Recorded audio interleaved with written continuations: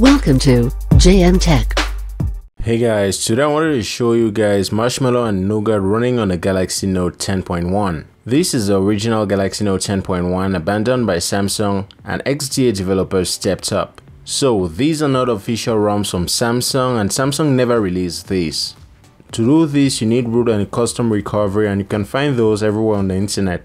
This is not from the new Note 2014 edition, and don't blame me. It'll work only on N8000, N801X, X meaning any number from an existing variant like N8010 or N8013 and so on. This is not a review but a showcase because who doesn't know what's on stock Nougat and Marshmallow at this point?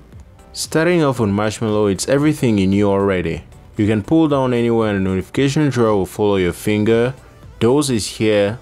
You have the security patch level, Marshmallow Easter egg, and overall is decently fast for a 5-year-old tablet. If you have one of these lying around, chances are you're using it only for browsing or gaming. There is no S Pen detection obviously, but the S Pen still works like a mouse, which is handy. Moving on to Nougat, here's where I'm more excited as there are more tablet features here. Multi-window is here in all its glory and it works as you'd expect. The drawer now has quick toggles, can be modified directly, settings has suggestions, notifications. We are on January security patch, Android 7.1.1, and it's fast. Honestly though, these are just alpha ROMs and I recommend these for only those using the tablets for casual browsing or watching movies. There are a lot of things that don't work and you can check those out from the list in the thread down below.